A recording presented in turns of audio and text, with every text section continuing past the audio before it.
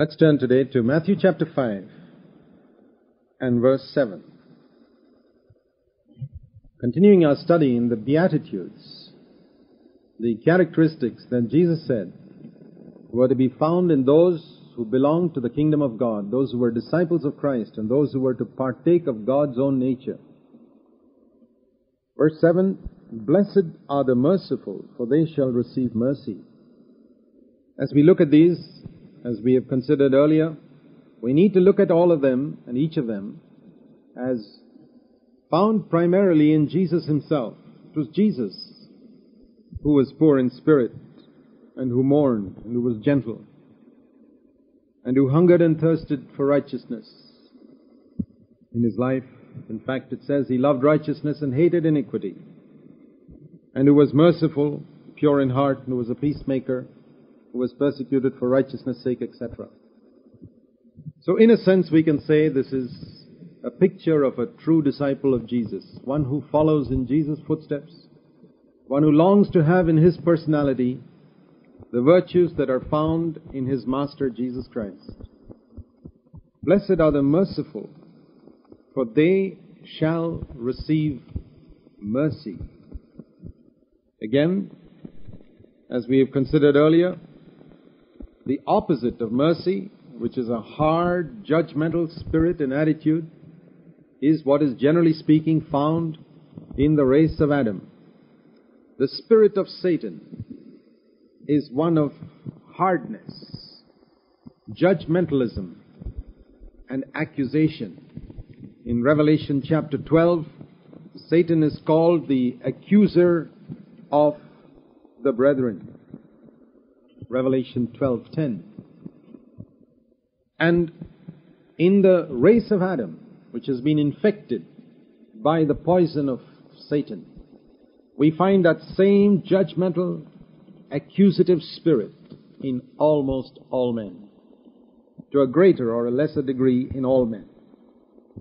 The spirit that desires to accuse another and find fault with another. We find that in Adam as soon as he sinned, that when God came and spoke to him, he immediately blamed his wife. That spirit of accusing had gripped him already. And we find that in all the race of Adam, this spirit is there, to put the blame on another. We find that in children. A hard attitude towards others, an unforgiving attitude if someone has done some wrong, to retain it in one's memory, and to look at that person always with that unforgiving eye, even if we are cordial on the outside. This is exactly the opposite of the Spirit of Christ. In Jesus there was a mercy which is characteristic of God. It's a very beautiful description of God's attitude towards us in Ephesians chapter 2. We read in Ephesians chapter 2 and verse 4 that God, being rich in mercy. No doubt God is rich in many things, but the thing that's highlighted here is the richness of his mercy. And if our attitude is truly spiritual, we would rather be rich in mercy than in material things. To be rich in material things has no value in eternity. To be rich in mercy has tremendous value in eternity. If you turn to James in chapter 2, we read there in verse 13 and 14. Verse 13. "For judgment will be merciless to one who has shown no mercy." Mercy triumphs over judgment. We can look at that verse first before we go to verse 14 onwards. Blessed are the merciful, Jesus said, for they shall receive mercy. Mercy has two aspects. One is forgiving another for the harm that he has done to me. And the other is what is mentioned in verse 14 onwards of James chapter 2, and that is showing kindness and help where a person is in need of it. James 2:14 and 15, he says, if a brother or sister is without clothing and in need of daily food, and you are not merciful to him, that is, you say to him, go in peace, be warmed and be filled. And that is to say, praise the Lord, brother, God bless you, he'll take care of your need, and you don't actually give him what is necessary for his body, you're really unmerciful. And then in your need, you will find that God doesn't meet your need too, either. Because it's the merciful who obtain mercy. Those who are considerate about the needs of others, you'll find that God is very considerate about their need. Those who are inconsiderate about the needs of others will find that God is inconsiderate about their own need as well. Blessed are the merciful, for they shall obtain mercy. Later on in the Sermon on the Mount, Jesus spoke about forgiving others. We'll come to that later, but it's good to look at it even now. Jesus said in Matthew 6:14, if you forgive men their transgressions, your heavenly Father will forgive you. That's being merciful, to forgive others.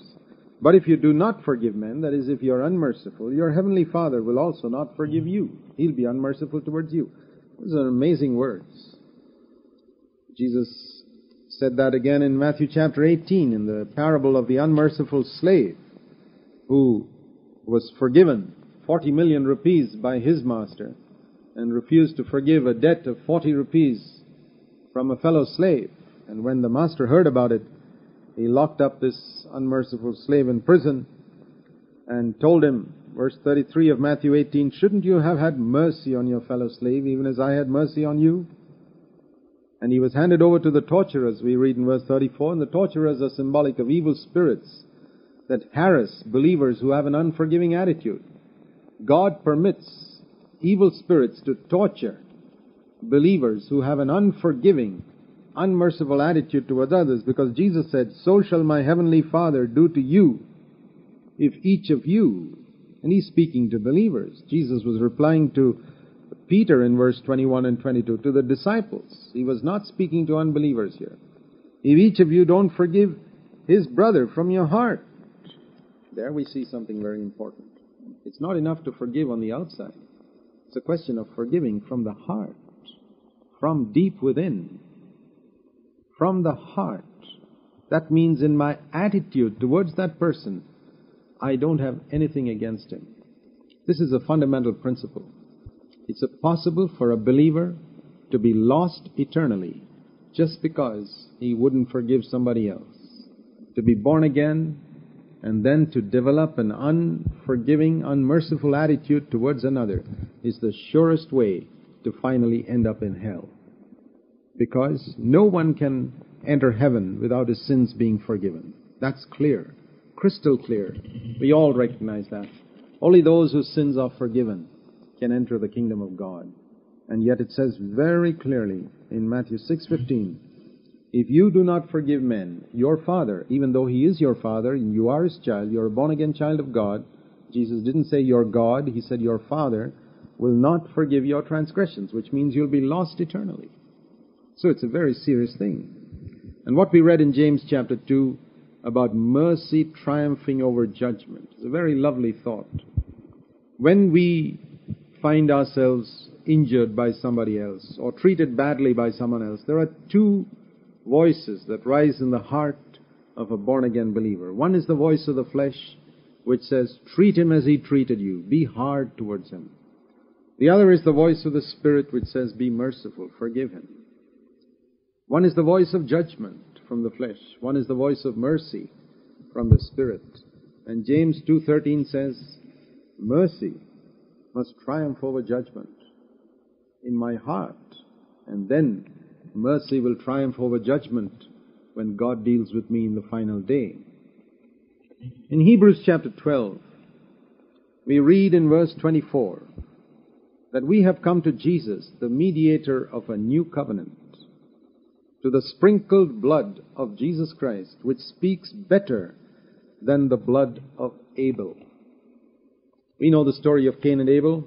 Cain did tremendous injustice to Abel, the greatest injustice, in fact, by killing him. And Abel's blood, we read in Genesis 4, was crying out to God from the ground. What was it crying for? It was crying for judgment. judgment. Judge Cain for the way he has treated me. Judge Cain for the way he has treated me. Now we see another case of injustice on Calvary's Hill, where Jesus Christ was also unjustly slain by those who claimed to be his fellow Jews, his brothers, just like Cain killed Abel. And Jesus' blood also fell to the ground on Calvary's hilltop. And Jesus' blood was crying for what? It was crying, "Forgive them, Father, forgive them, Father, forgive them, for they know not what they do." Here is a contrast. The blood of Abel and the blood of Jesus. Under the Old Covenant, we read in the Psalms, they prayed and said, "Lord, judge them for the way they've treated me." In the New Covenant, Jesus said, "Father, forgive them for the way they've treated me, for they don't know what they're doing." Mercy is what we are to become rich in. Blessed are the merciful, for they shall receive mercy. We cannot make spiritual progress if we don't receive mercy from God.